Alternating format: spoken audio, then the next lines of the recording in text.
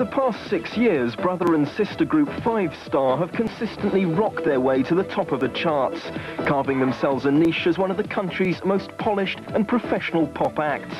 The fruits of their success are only too clear to see. A £1.5 million mansion in Sunningdale and a fleet of expensive cars. Their considerable fortunes also funding the latest addition to the family home, a state-of-the-art recording studio said to be the most advanced in Europe. Technicians are putting the finishing touches to the studio, which has been built at a cost of some £2.5 million. Using the latest technology, records will be recorded and edited digitally and mixed through this staggering 72-track desk, the only one in the country.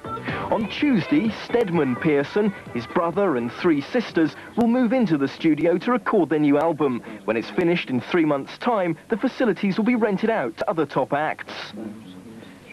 Nice to have people like that working here, most definitely. Whether or not we'll be around working the same time, I don't know.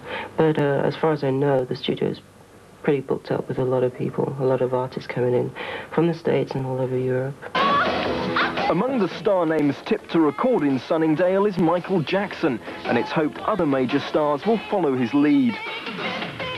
I think Michael Jackson, Prince, Lionel Richie, people like Diana Ross will be coming here. It's a very impressive studio and the sound is brilliant as well, so it's attract a lot of Americans coming over here to work, which I'm very pleased with.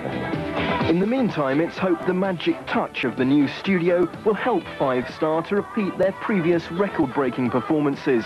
Chris Wilson, Coast to Coast, Sunningdale.